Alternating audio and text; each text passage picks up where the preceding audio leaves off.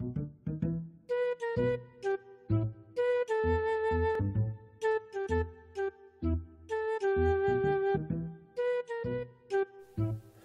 Boy Who Invented Numbers. Chapter 8. Saving Sick Sam. Pilk knew he had to come up with a way to rescue a sick, helpless man stuck in a hole under a heavy branch with a hungry bear about to wake up at any moment. This was going to be the biggest test of his life, and he wasn't sure he was up to it. Pilk looked down at the hole, then up at the branches above, scratched his head, and stroked his slightly hairy chin. "I think I've got an idea," he finally announced. "It's going to take all of our strength, your bow and arrow, and this." He reached into his bag and pulled out a ball of twine and a long length of rope. "What do we do with those?" Fiona asked, looking puzzled. "Well, I'm going to tie the rope to the twine and then the twine to your arrow like this." And he showed her what he meant. "Now, I just need you to shoot the arrow over that big tree branch high up there above the hole. Do you think you can do it?" "Looks pretty tricky," Fiona said nervously. "I might need more than one go." "I don't know anyone better than you with a bow and arrow," Pilk reassured truthfully. Fiona stood under the tree, lifted up her bow, and took aim. She let the arrow go, and it soared through the air. At first it looked like the perfect shot, but then the twine snagged, and the arrow stopped just short of the branch and fell to the ground. "Oh, no," Pilk cried. "I was sure that was going over." "I think the twine caught on something," Fiona said. "I'm going to lay it out better so it doesn't catch again." "Good idea," Pilk said. Fiona laid the twine out in large loose circles on the forest floor, held up the arrow to feel the weight, and then stood and lined up her bow once more. "If you can't do this, then nobody can," Pilk said. "Just say these words: 'I can do this. I believe in myself. I've got this.'" "OK, I'll try," Fiona said, took aim and repeated Pilk's words. "I can do this. I believe in myself. I've got this." At last she let go of the arrow, which this time appeared to be going far too high. But then it dipped and fell just the other side of the branch. She had done it. "Wow, that was amazing!" Pilk cried, punching the air. "How did you know the arrow was going to do that?" Fiona blushed slightly. "I just sort of drew a picture in my head, and it seemed to work," she said. "Excuse me," Sam's voice drifted up from below. "Can I just inform you that the bear has woken up and it's looking straight at me? I think it wants the rest of the honey." "Oh no," Fiona squealed. Pilk thought quickly again. "Sam, did I hear you just say you had more honey with you?" he called out. "Yes, I have," Sam replied. "I carry smaller pots because of my bad shoulders." "Pass up the pot quick," Pilk said. "I'm going to try to keep the bear busy." Sam handed up the honey, and Pilk dribbled some of it onto the branch above the bear's head. The bear made a peculiar, surprised growl as the honey dripped onto its snout. "What's the bear doing, Sam?" Pilk called out. "It's trying to lick something off its snout," Sam answered. "Perfect, it's working," Pilk said happily. "I'm trying to lure the bear out of the hole." "Oh, how clever," Fiona said. "I never would have thought of that." "Well, knowing what my enemy wants has got me out of a few tricky situations recently," Pilk said. "Brains instead of brawn," Fiona suggested. "If you're calling me the smartest guy around," Pilk replied, "then who am I to disagree?" Fiona just smiled and watched as Pilk continued to tempt the bear out of the hole. "Here you are, Bearsy Waresy," Pilk chanted, and he waved the honey pot around where the bear could see it. "Come and get your lovely honey." I think the bear is about to leap up out of the hole, Sam called up. Oh, this is it then. Pilk quickly made a honey trail on the ground and dropped the honey a short distance from the hole, and then ran over to the rope hanging from the tree. Sam, Pilk called down, as soon as the bear is out of the hole, I'm going to pass the rope down to you, and I will need you to pass it back up the other side of the branch as quickly as you can. I'll do my best, Sam replied. Just then, with an almighty roar, the bear burst out of the hole, scattering twigs everywhere. It turned to Pilk and roared ferociously at him. Pilk felt its hot breath on his face, and he scrunched his eyes tight, waiting to be torn into tiny shreds. But nothing happened. When he opened his eyes again, he saw the bear behind him, with its muzzle deep in the pot of honey. Thank my lucky stars, Pilk sighed in relief. Quick, Sam, take the rope and pass it back up. We'll need to do it a few times so it's strong enough.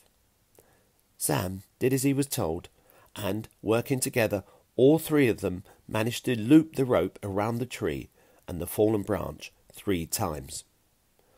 That should be enough, Pilk said. Now, while the bear's still busy, pull the rope as hard as you can. With luck, we should be able to lift the branch high enough to get Sam out. Let me know when, Fiona replied, leaning hard on her end of the rope. Pull as soon as I say, Pilk remembered the fruit symbols from earlier that day. 1 for the ape, 2 for Toofer, and 3 for Evie. Pull!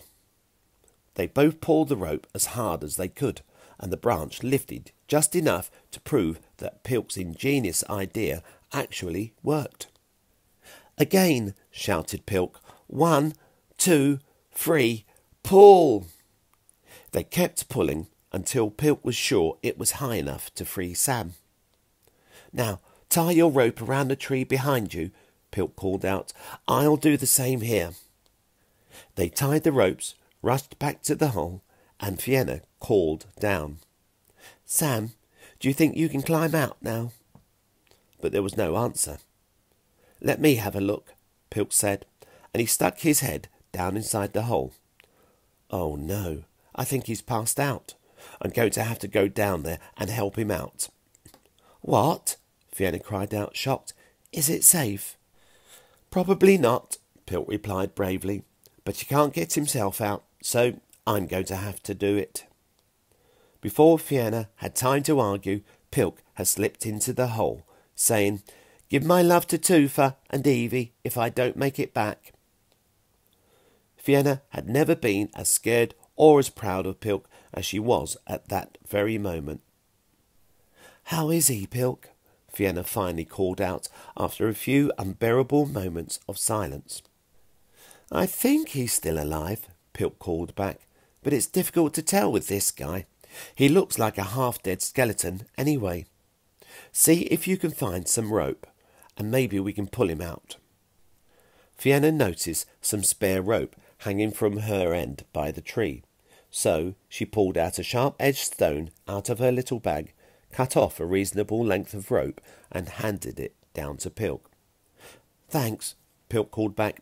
I put my shoulder bag around him, so I'll tie the rope to it, and we'll try and pull him out together. After a bit of heaving and straining, they finally managed to pull Sam out and onto the forest floor. Pilk sprang out of the hole with hardly any effort at all. Oh, look at the poor man, Fiona said pitifully. He's all skin and bone, and he's bruised all over. We must get him back to the village soon. I could try carrying him, Pilk offered, but I don't think I'll make it all the way back. I've got an idea, Fiona said. I'll need your rope and a couple of long branches. Well, we'd better be quick, Pilk said. That bear's finished the honey. The bear dropped the empty pot, whimpered, and began licking the trail of honey, trying to gather up the last of it. Fiona quickly found 2 long branches and stripped away some of the side twigs, while Pilk recovered his rope from the branches. I'm going to need you to hold the branches steady, about shoulder distance apart, Fiona instructed, and Pilk marvelled as her hands moved like lightning, winding the rope around and between the two long sticks. In almost no time at all, she had created a sort of woven mat that looked strong enough to carry a man, or at least someone like Sam. That is the neatest thing I think I've ever seen, Pilk said, with genuine admiration. Thanks, Fiona said, but there's no time to waste. Help me put Sam on it. They gently lifted Sam onto the makeshift stretcher, and Pilk put his shoulder bag under Sam's head as a soft pillow. The bear growled unhappily, and they watched in petrified fascination as it followed the honey trail back to the hole. Then the creature began licking the branch where Pilk had dripped honey on it earlier, and it stretched itself further and further until its whole weight was on the branch. Then, with a mighty crack, the branch broke, and the bear tumbled back down into the hole. They heard the bear mewling, more in surprise than in pain, they thought. Quick, now's our chance, Pilk shouted. Let's get out of here before the bear works out how to get out of the hole again. They scuttled away as quickly as their legs could carry them, and kept on running until finally they saw one of Pilk's path markers, and knew they were not far from their village. There was an almighty roar behind them, and they guessed the bear had got itself out of the hole, but they did not stop to see if it was heading their way. After what felt like ages, they finally reached the clearing at the edge of their village. They gently laid Sam's stretcher down and slumped on the ground, more exhausted than they had ever been in their lives before. There was no sign of the bear, and they were pretty sure it couldn't follow them this far. We've done it, Pilk said, in between great gasping breaths. I have never been so scared in all my life. Fiona managed to grasp a few breaths and said, You were brilliant. I couldn't have done it if you hadn't have been there. Come on, you were brilliant too, Pilk replied honestly, getting his breath back. I know I thought of using the rope and the honey, but you shot the arrow over the branch, and you made that amazing basket-carrying thing. That was only basket weaving, Fiona replied, blushing slightly. Yes, maybe, Pilk said, but the point is you came up with it at exactly the time we needed it. That's pure genius. Fiona smiled sweetly and looked down at her feet, slightly embarrassed. It's you, she said softly, after a short moment without looking up. I have most of my good ideas when you're around. You show me things, and you encourage me, and you give me belief in myself. Pilk struggled for what to say to her, and he felt a little awkward, like he had before. But then he realised they had just come through one of the most terrifying experiences together. He decided that now was the right time to tell Fiona exactly how he felt about her. Look, Fiona, he said gently, lifting her chin and looking straight into her eyes. You are the most intelligent and resourceful and thoughtful person that I know. No one else could have done what you did today.